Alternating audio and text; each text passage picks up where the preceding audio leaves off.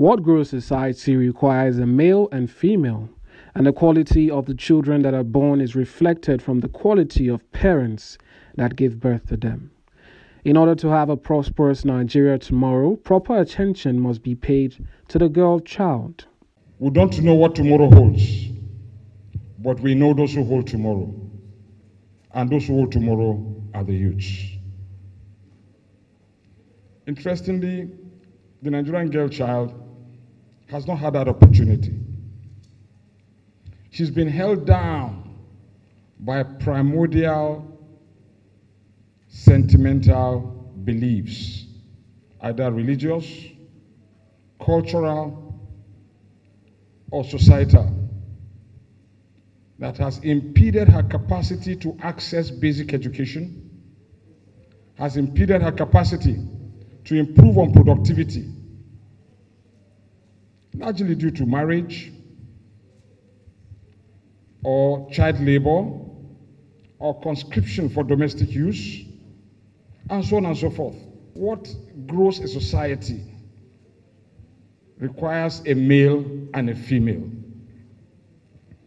And the quality of children that are born is reflected from the quality of the parents that give birth to them. If we genuinely require to have a prosperous Nigeria tomorrow, if we genuinely require to have a mother of Nigeria tomorrow that we'll all be proud of, that would be like any other mother globally, then we must give attention to the girl child. A visibly excited Jennifer Ephraim, while expressing gratitude to everyone who contributed to the project, noted that the book was written from personal experience, which he intends to share with the public in order to create more awareness on the need to pay proper attention to the well-being of the girl child. It's not something that just came up all of a sudden. This is something I've been trying to do for since I was little. It's something I've been trying to work on, something I've been trying to do. It's based on experience, it's based on people's story and all. So that's why I came up with the book. Shout out to everyone that have got my back. My mother, oh my God. Shout out to my mom, shout out to my family, shout out to my friends. My friends have got my back. Shout out to everybody that have showed me love in one way or the other. And again, to people looking up to me, my advice for them is they should keep doing what they know is right. They shouldn't stop. At some point, they'll feel like people will let go, or they'll feel like they can't do it alone. But they should keep being motivated. They should push. Like they will do it. Like today is a dream come true. Like I'm turning 23 and at 23, launching my book. While congratulating the author of the newly launched book, the wife of the chief of Garki, who represented the Minister of State FCT, noted that the education of the girl child must be prioritized because so much of the development of a nation rests on it. Sky will be your beginning, not even your limit, by the special grace of God. And this is a very serious initiative, girls' child particular, and it has been my passion. I started my own over 15 to 20 years.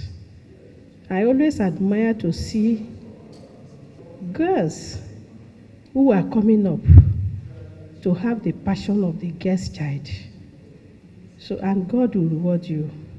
Thank you so much. Other dignitaries who attended the event congratulated Ephraim for the achievement.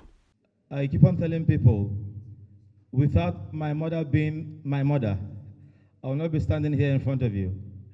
Because our parents, the male parents, they're so busy in trying to make sure we eat and survive and send us to good schools. But our parents, our female parents, are always there with us at home to make sure we have a good life, to make sure they coach us through every single stage in our lives. So without them being our parents, being the mothers they are, we are not going to have a very good event like this. We're not going to have a very good nation, as His Excellency said.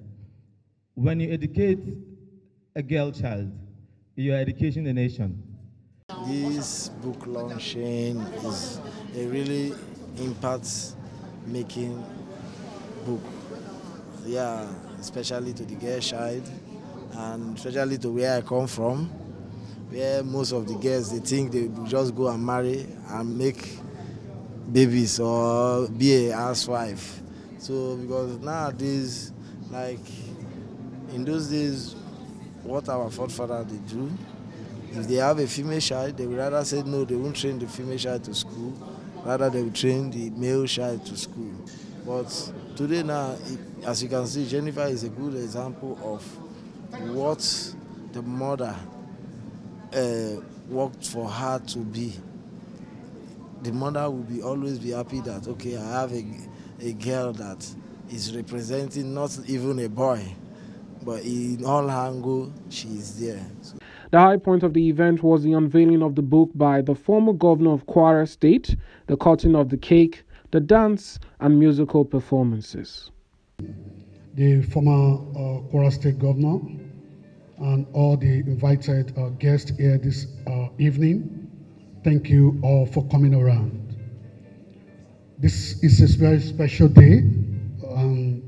Honestly, when this idea came up, sometimes about 3 months ago, when Jennifer came to us, she had this great idea to write a book on the dynamo of the Nigerian girl child. We were so excited, and together with my brother and the whole crew of Multimedia, we decided that we're going to package this great event today. And so far, it's been a great journey. She has done a whole lot. And on this special day, I wish you happy birthday. And not only that, I wish you a long life and to do more to the service of the nation by empowering the